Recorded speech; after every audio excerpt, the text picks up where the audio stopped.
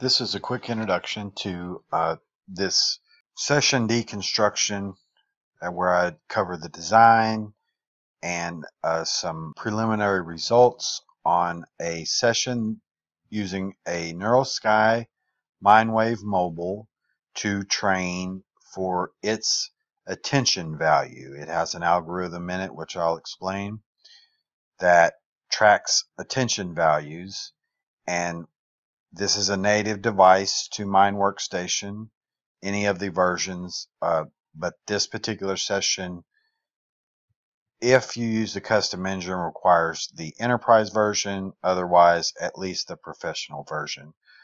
But I just wanted to provide this quick introduction because we will be looking at some graphed data. We'll be looking at a session that I did that had some interesting results and the attention values from that, and then how this is structured, and then we'll have an example of what the output of the session sounds like with the demonstration of values. So this serves as an introduction. There are 4 or 5 videos that follow. Hope you enjoy it.